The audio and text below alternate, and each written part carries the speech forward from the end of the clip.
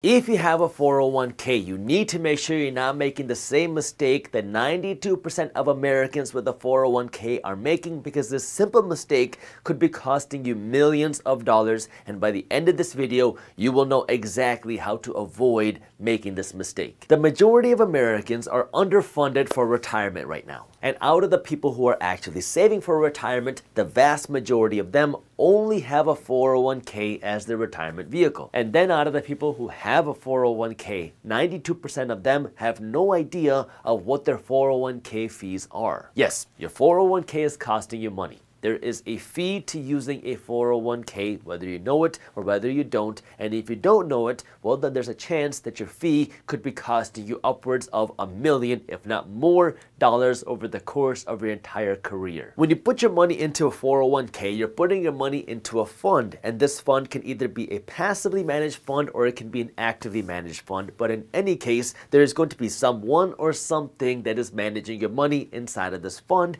and there is a fee that you have to pay for your money to be managed by somebody else. And these money managers charge you a fee, which is called an expense ratio. And if you don't know what your expense ratio is, you might want to take a look. The average 401k holder in America is paying somewhere between 0.5% to 2% in fees. And if that doesn't sound like a lot of money, well, that's exactly what your money manager wants you to think. A small 1% fee isn't just a 1% fee today. It's 1% on all your assets, including your profits, every single year. And so you're not just compounding your wealth, you're also compounding your fees. If you invested $1,000 a month and you could get an 8% return on your money over the course of your investment career, well, over the course of your lifetime, you could turn this $1,000 a month investment to $5 million when you retire. But what about fees?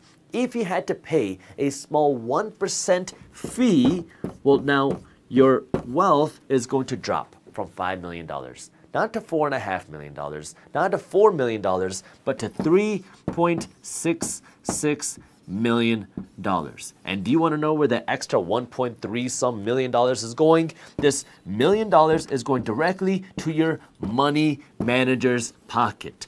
This is why most people don't know what their fees are, because most money managers don't want you to know what the fees are. And second, most people have no idea what these fees are costing them. This is just a 1% fee. If you're paying a 1.5 or 1.8% fee, well, that's going to eat up even more of your future wealth. This is why it's so important for you to take a look at what that expense ratio is. Now, I get it. When you sign up for your 401k, you're going to get a packet this thick.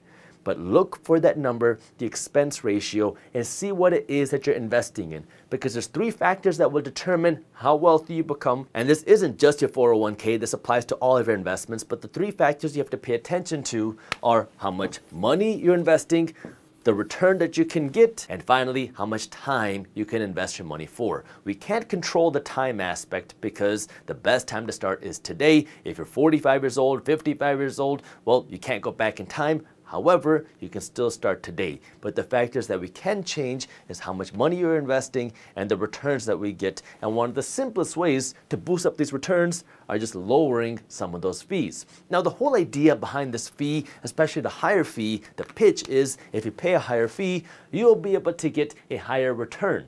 You're paying for somebody's expertise. But what we've seen time and time again is that for the average person, unless you're investing millions and millions of dollars, for the average person, you are going to get a better return by investing your money into a low fee fund, because those fees are going to eat away at your profits, and the money managers that you're getting cannot outperform the market. There's 2 ways that you can invest more dollars. You can spend less money so you have more cash to invest, or you could earn more money. There's a limit to how much smaller you can live, but there's no limit to how much more money that you can earn. If you want to earn more money, now you have to decide how involved do you want to be and how risky do you want to be.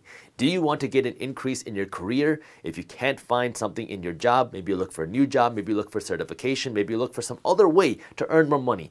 If that is something you want to do, do that. If you want to go out and start your own thing, well, then you can look to create your own income. You start your own business, you start your own side hustle, you become a freelancer, you become a virtual assistant. There's a lot of ways for you to create your own income. It's much more accessible now, but that doesn't mean it's easy. It is very difficult to be an entrepreneur, but there's no limit to how much money you can make as an entrepreneur. You can 10x, 100x, even 1000x your income. You can turn your annual income into your monthly income if you become an entrepreneur. However, it's going to take a lot of work and a lot of sacrifice. Your weekends, your evenings, your holidays are going to be working days for you. And if you're willing to put in that work and take that risk, then entrepreneurship is something you can consider. The way you increase your return is going to depend on how you invest your money. And this is going to be difficult to do within your 401k, because within your 401k, you're limited to what type of things you can invest in. So this is where you also want to be investing outside of your 401k, because the reality is your 401k was never intended to be your sole retirement plan. And this is where you have to also invest your money outside of your 401k. If your company offers you a 401k and they're giving you a match, take it, take the free money, put the money in the 401k, fine. But then you also want to be investing outside of your 401k, because outside of your 401k, you have the potential to get a much better return on your money. And once you start doing that, this is where now you can decide, do you want to keep investing money in your 401k, or do you want to invest your money outside of a 401k and get those potentially better returns? This is going to depend on now how actively you want to invest. I like investing for cash flow, because cash flow funds my guac flow. When I invest my money into assets, what I'm looking for is how much money do I invest today and how much cash flow is this investment going to pay me, because this cash flow that comes in monthly, quarterly, or annually, this cash flow can fund my life without me having to go to work. So the bulk of my investments are for cash flow purposes. I invest my money in 5 places: my business, real estate, stocks, crypto, and physical gold. And crypto is mainly Bitcoin. It's in this order from biggest to smallest.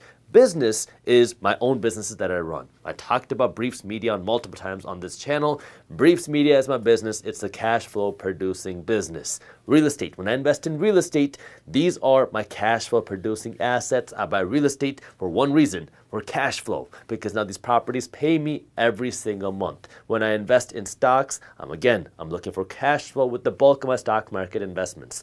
Most of my stock market investments pay me dividends. Not all of them. I have a piece of my stock market portfolio that's more on the innovation, growth, risk side, but the bulk of my stock market portfolio is dividend paying stocks, or ETFs, because these pay me with cash flow. My Bitcoin, no cash flow. My gold, no cash flow. But these are also smaller pieces of my portfolio. My crypto, mainly Bitcoin, is much more speculative, so it's a small piece of my portfolio. And my physical gold is more of a hedge, it's a protection, it's like insurance, it's an alternative to saving money. It's a way that I save hard cash. So I'm not really looking for a return on my gold. My Bitcoin and crypto are more fun and speculative. If it goes to zero, no big deal. My stocks and my real estate pay me with cash flow even if I don't work, and my businesses pay me with cash flow, but I have to work to grow my businesses. The biggest benefit that your 401k has is a potential employer match. So if you're investing your money into a 401k, capitalize on the employer match, and then outside of the employer match, that's where now you can look at how do you invest your money yourself. That way you have more control over your money. That way you could potentially pay less money in fees.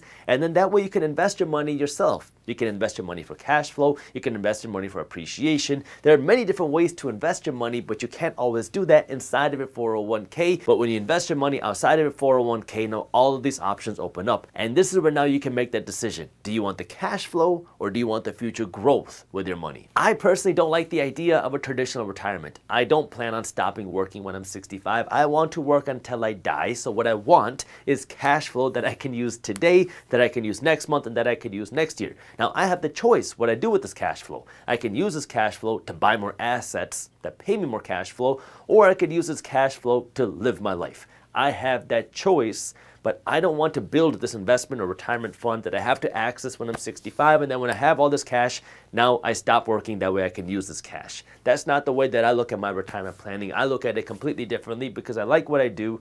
I'm an entrepreneur, and I monetize the things that I like doing. And because of that, I do my finances very differently. Now, you got to decide what's right for you. Do you want to stop working at 65 and just do whatever, travel, or whatever it is that you want to do? Or do you want to build cash flow now that you can start using now or sometime in the future?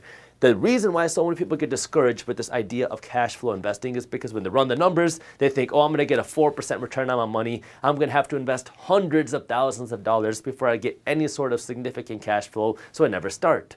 Well, you don't have to start with hundreds of thousands or millions of dollars. You can start with $100, and $5 of cash flow is a lot more than $0 of cash flow, and then you can keep doing that week after week after week. You keep putting in $100, another $100, maybe $110, maybe $120, and you keep working. Anytime you earn more money, you keep investing it into these assets, whether it's cash flow producing or not. You keep investing it and you stay consistent. That's the key to becoming wealthy. The key to becoming wealthy is not taking a bulk of cash that you work to save up for years and then you throw this money into an investment. The key to building wealth is constantly for the long-term investing of money, and then on the personal side, figuring out what type of lifestyle that you want to live and working towards that lifestyle right now. If you don't want to just quit work and do nothing, then figure out what is it that you can do.